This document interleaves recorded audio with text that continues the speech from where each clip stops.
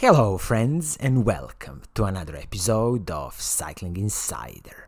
So in this episode I will make a comparison between two lightweight superbikes.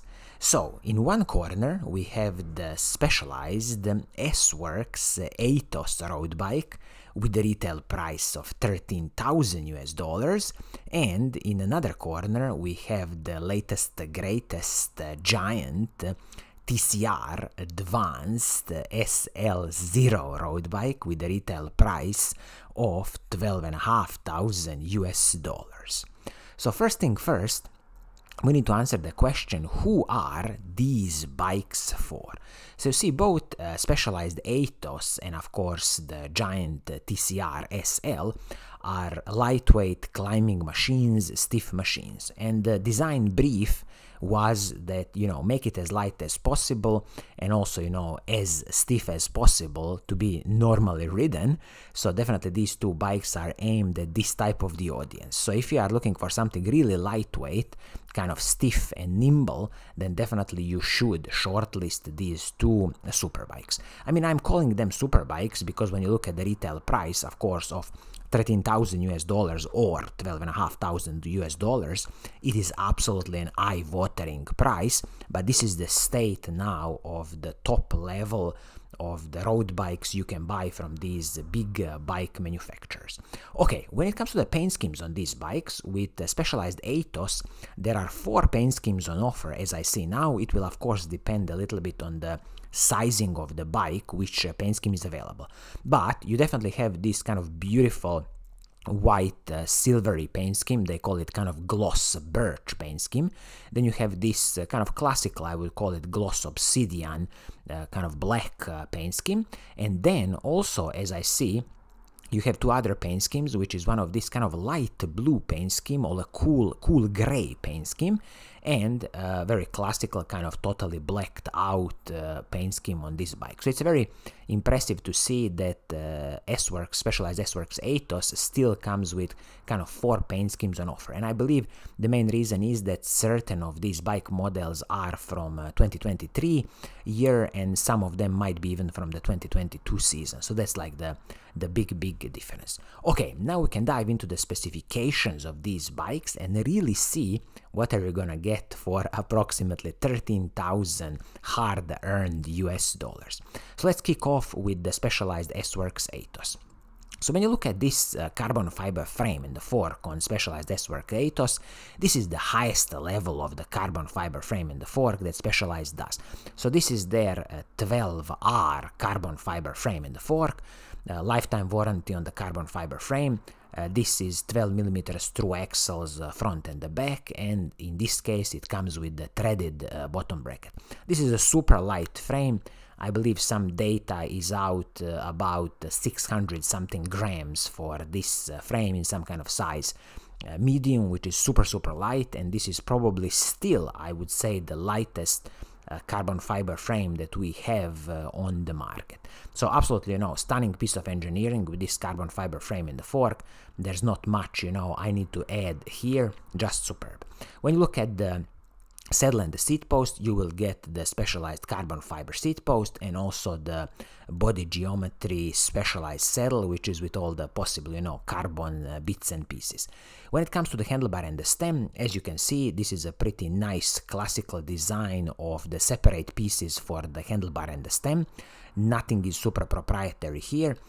This stem is an aluminum stem, and I believe that these handlebars are going to be the carbon fiber handlebars from Specialized. Also, as you see, the total frame is designed for kind of electronic group set or kind of fully internally routed cables, but it's nice to see here that the hydraulic cables for the hydraulic disc brakes are still a bit routed outside, so it's going to be much easier to service, and of course your local mechanics will definitely love you.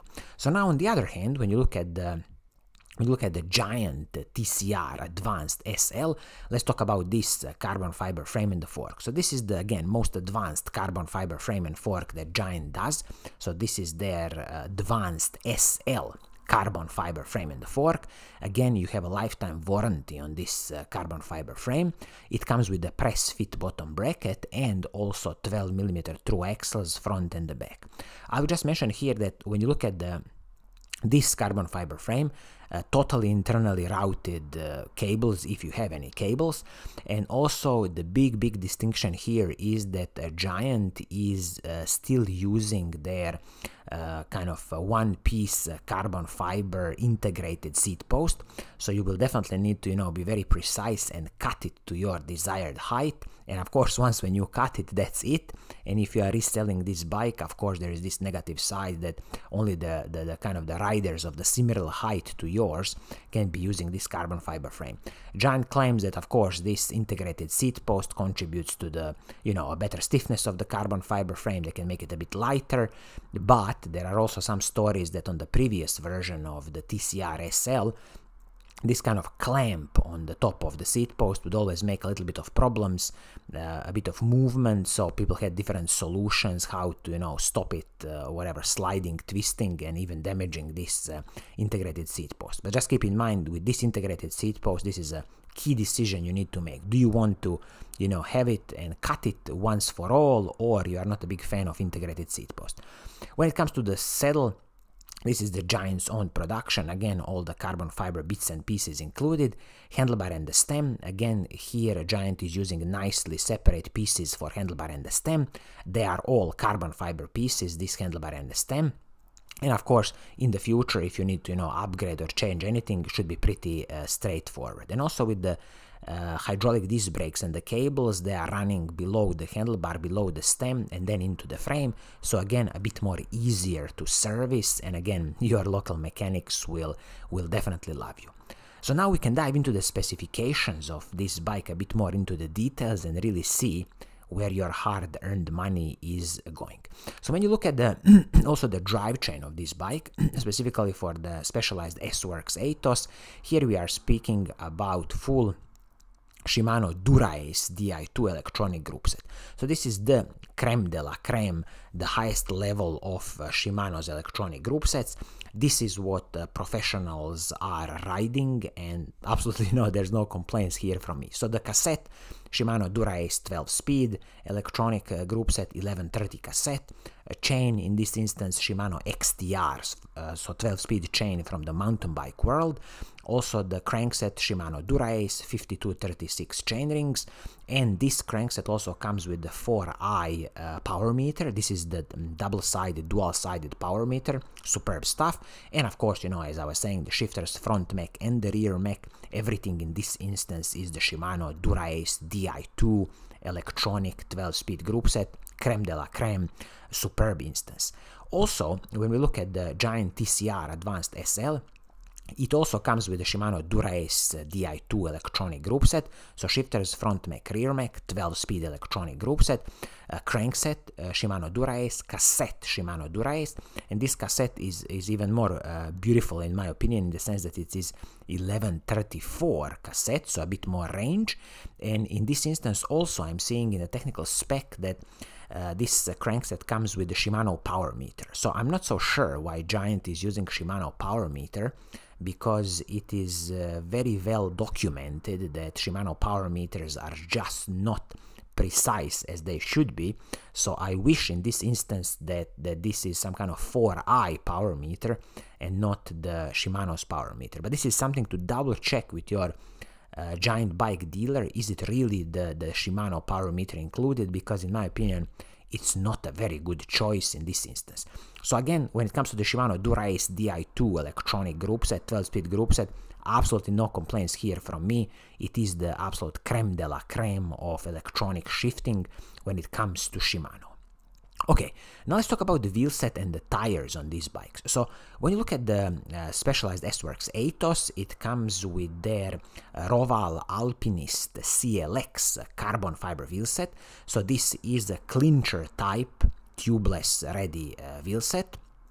It is the kind of the hooked wheel set, so not the hookless type that we will see with the Giant. This one has 33 millimeters rim height, and it comes with Roval hubs, AFD hubs, and as I see on the rear wheel, it is still the Roval AFD hub with the carbon, the ceramic bearings. I thought they are using some kind of DT Swiss internals, but maybe I'm wrong in this instance. And of course also the Roval AFD hub at the front. They are using the DT Swiss Aerolite spokes, both the front and the back, where you have 21 spokes at the front and 24 spokes at the back. So this carbon fiber wheel set, Roval Alpinist CLX, has a total weight of, I think, approximately 1,250 grams, which is super light. Stunning wheel set, absolutely no complaints here. Also, this wheel set is wrapped in the S-Works Turbo tires, so 28 millimeter tires front and the back. Absolute excellent addition here, and I really like it that Specialized has equipped this bike with 28 millimeter tires. Again, it is a good air volume and really a good smooth bike ride. On the other hand, when we look at the Giant, what are the kind of wheels and tires on the Giant? So Giant is using their own Cadex Max 40 wheel set. This is a stunning piece of engineering, the latest, Cadex Max 40 wheel set. Carbon fiber wheel set, of course, a tubeless wheel set, but this is a hookless wheel set. So with this hookless technology, you just have to be careful which tires are compatible with this wheel set and what's the maximum pressure of these tires you can run. You can find these tables on the Giant/Cadex website, which tires are compatible, so just keep that in mind, that there should be a specific set of tires, specifically considering the width of the tire, which are compatible with this hookless design of the wheel set. There's a lot of discussion why hookless versus hook trims, but probably it only comes down to the hookless design is much easier to produce for the manufacturers, and probably that's the way why all of them are going down that route, probably in the future. Okay, so this wheel set is 40 millimeters high, inner rim width 22.4 millimeters, and I will just mention here that these hubs are the Cadex R3 hubs. So this is a one-piece carbon fiber hubs with the integrated hub and the spokes, both front and the back, so pretty stunning piece of engineering. You have probably seen a similar piece of engineering from the Scott bikes and their dedicated wheel system Synchros. So this is again the ceramic bearings on this wheel set, 12 millimeter through axles, and it uses the carbon spokes front and the back. And this is a very interesting, only 16 spokes at the front, and you have 24 spokes at the back.